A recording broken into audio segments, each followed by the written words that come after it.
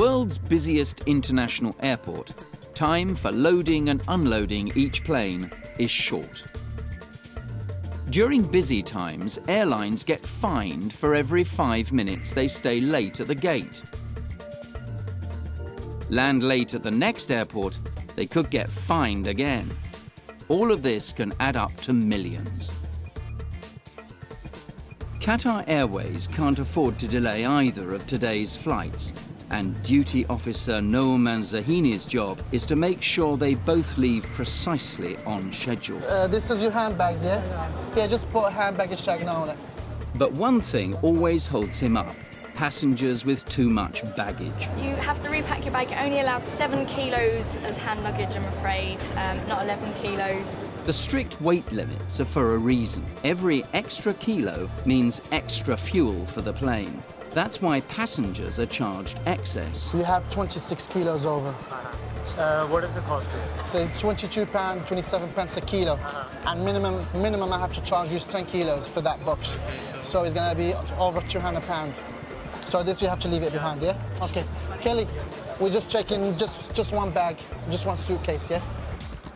Most people don't want to pay the extra and are forced to reduce the weight of their bags before having another go at check-in. Still, if you can just take just a few things out again. But some try a different tactic. They know Nouman can't make the plane late, so if they check in late, he won't have time to argue. I think these people, they're waiting till the last minute, and then they're trying to come back to the check-in, because towards that stage, we should be getting prepared to close the flights.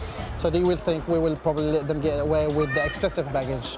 But unfortunately, Qatar Airways does not tolerate this.